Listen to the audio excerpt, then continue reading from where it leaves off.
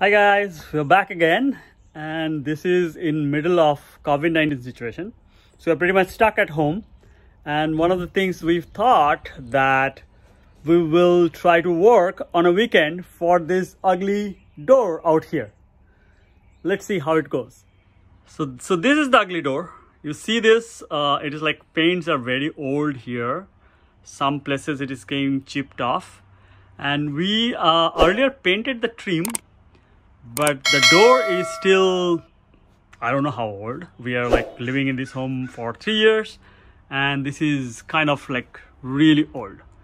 So what we are trying to do today and possibly tomorrow, we will repaint this whole door, and these are the tools that we will need. First thing first is a lot of sanding. So I got like 2 sanders. And this time, there is no more going into Lowe's or Home Depot and trying to buy this. We bought all of this online. So 2 sanders here. One is the circular orbital saw, and this is like for the edges. And the plan is to go through each of these sandpapers, as you can see from the coarse P40 to all the way to the finest 320. And I will try to not to be lazy today and kind of like go through each of this, like 40, 60, 80, 100, 120, 150, sorry, 180, 240, and 320. And for the edges, we have like 3 only. 80 is already there, and like 100 and 120. Also, we're trying to change the lock. And for that we bought this too, again online. I'll put the description, I'll put the link in the description, and also a good tape, painter's tape, because there are a lot of glasses in this door, and I want to like protect that. It's very painful to take out the paint from the glass later on. And of course like a spreader, and I will use it to put the tape on the door. That's pretty much from the tools perspective. Of course, I have also need lot of paint, and I've already ordered that again online, not going to Home Depot and all. And you see this ugly old door that we are trying to repaint. And so I ordered it online, and I will like expected to pick it up curbside today. Sanding time. Now a lot of sanding. I'm starting from 40. We'll go 60, 80, 100, 150, 180, 240, all the way to 320. Let's see how it works.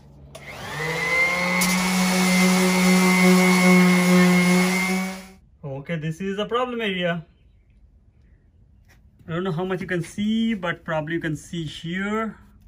There are like a lot of chip and a lot of uneven surfaces here. So you really have to sand it down. So I'm starting with P40 again, and have to sand a lot this area.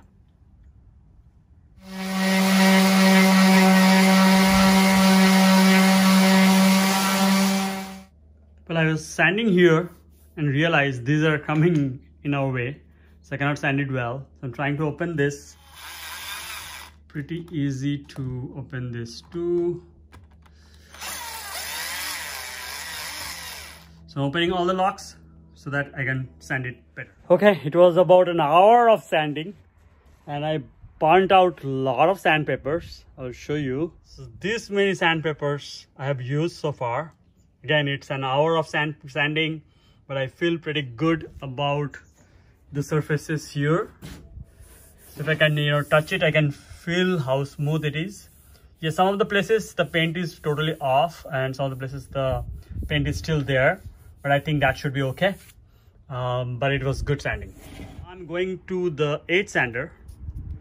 It looks like this, if you see, to cover some of these corners, like hard to reach corners like this. And I'll show you from here. Yeah, kind of like these things. And also these trims, these edges, I will also sand with this. Good. And also giving a good clean after that, to take out all the sand dust right out of the surface. Also, I have this soft hack. If you have it, then it's good. I will actually vacuum the whole place with this soft hack.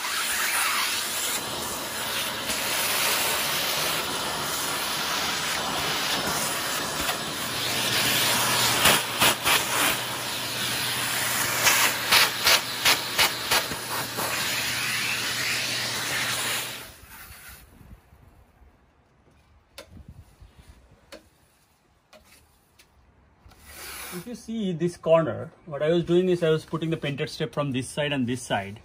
This corner will still have a gap.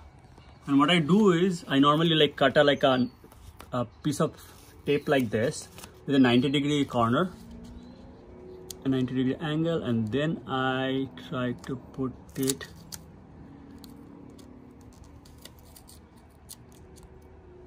like perfectly aligned like this. So that way I get like a sharp 90-degree there. Starting to paint, I'm using a 2-inch brush, and the brush should be very good quality, otherwise the whole thing doesn't work out well. I'll try to give it a good star of the paint. By the way, I got the paint from Sherwin-Williams during this COVID-19 situation, and they did a very good job. It was a curbside pickup. I didn't even have to get out of my car. They just reached there, called them, and they gave the paint like directly delivered to the trunk of the car. Very good service.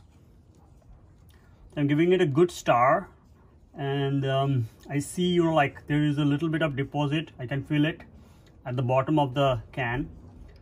So I'm trying to mix it well before I start the paint.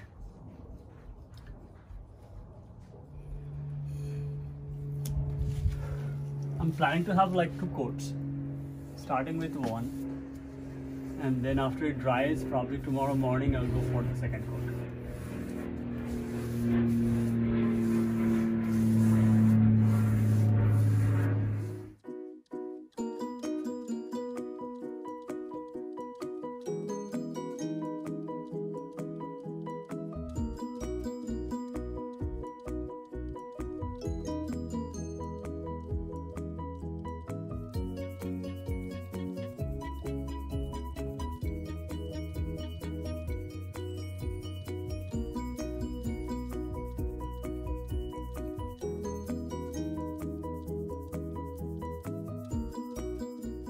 At the last, we are changing this weather strip. If you can see, this is the old one, and this is one side we changed to the new one.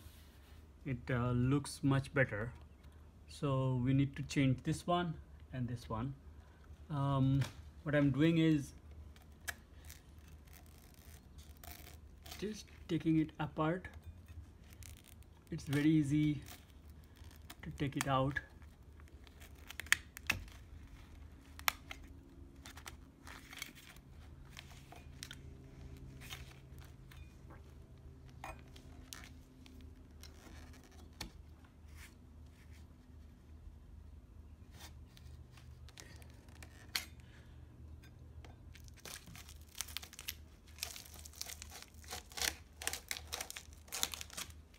Weather strip I bought from Amazon. It has actually 2 parts. I can split into 2 parts, or I can do it together.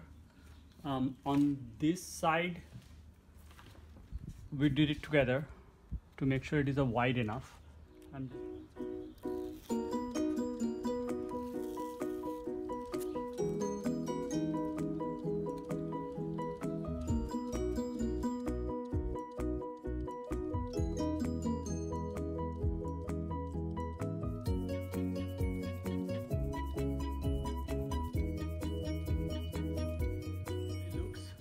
it gives a clean finish to the newly painted wood.